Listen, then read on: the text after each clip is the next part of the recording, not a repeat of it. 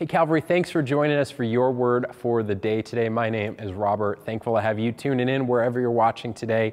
And this week we're talking about physical transformation. And there's so many stories of amazing transformations that have taken place that we can celebrate and rejoice in.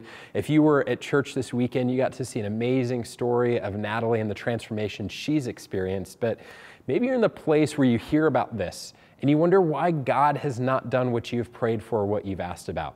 Maybe you're in a place where there's a physical need you have, but it seems like your prayers have gone unnoticed or unanswered. If so, I want to share a passage with you today.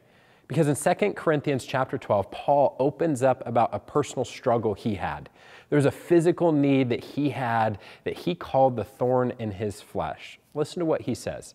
He says, 3 times I pleaded with the Lord about this, that it should leave me. But he said to me, my grace is sufficient for you.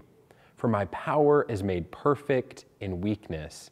He says, therefore, I will boast all the more gladly about my weaknesses so that the power of Christ may rest on me. See, I think sometimes we miss the fact that the removal of suffering in our life is not the only way that God can work and transform our life.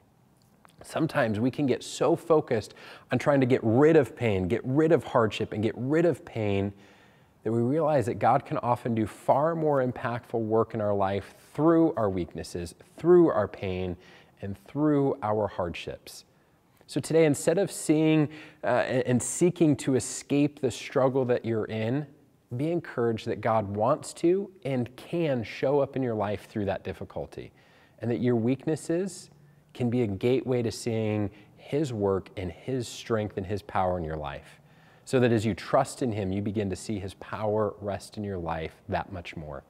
Hope this encourages you. Hope this gives you a place to find hope, a place to find purpose, to continue through whatever struggle, whatever difficulty, pain, or struggle that you're facing as you learn to trust in the strength of Christ in that situation. Have a great day. We'll see you next time.